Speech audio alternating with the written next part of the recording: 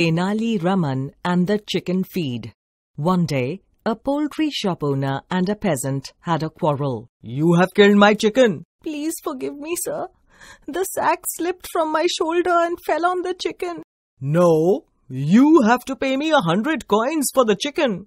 But, sir, it was a small chicken, worth only about 5 coins. Tenali Raman was passing by. He was famous for his wit and wisdom. Why are both of you fighting? My lord, this man has killed my chicken, and he is not ready to pay for the damage. What is the price of the chicken? 100 coins, my lord. 100 coins for a chicken? My lord, the chicken would have grown up and fetched me 100 coins in another 2 years. Pay him 100 coins then.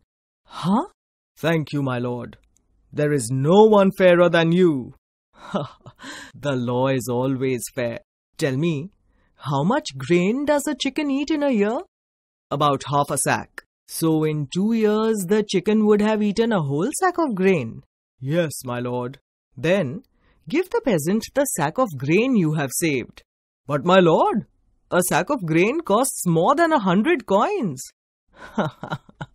The law is always fair. Thank you, my lord. Bravo, Tenali Raman! Serves him right. The poultry shop owner realized his mistake. Forgive me, my lord. I do not want any money from the peasant. Only the peasant can forgive you now. Forgive me. I was being greedy and selfish. It is okay, my friend.